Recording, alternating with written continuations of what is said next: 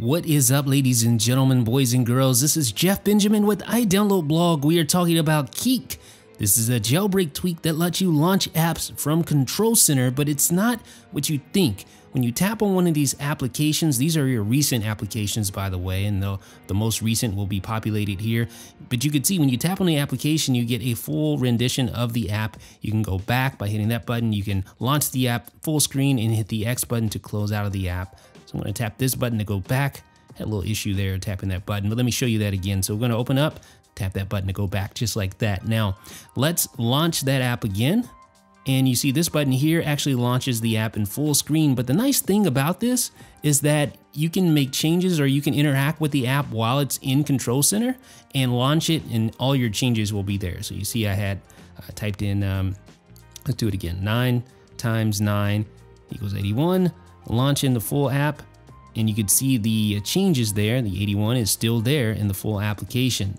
So let's go and launch something else. Let's open up Safari. So you have a full Safari browser there. It's just a little minimized, but as you can see, it is definitely the full thing. You can tap on links, you can browse the web just like that, and you can launch the full version, and it browses, or it takes you directly to the page that you last left off on inside of the Control Center interface. So really cool tweak.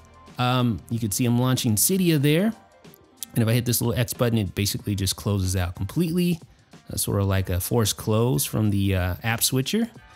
And Keek also contains several options in the preferences. So let's go into the settings app here, and we'll go into Keek's preferences. You'll find a kill switch at the top, a stretch center option, support quick launch buttons, which allows you to use the quick launch buttons as shortcuts as well. You have customize below, which sets the applications per page, app icon size, and then you have a respring button to enact any of those changes there. One thing to note is that if you're already in an app and you try to launch an app, it will just go back to the main app screen because you're already in that application, obviously.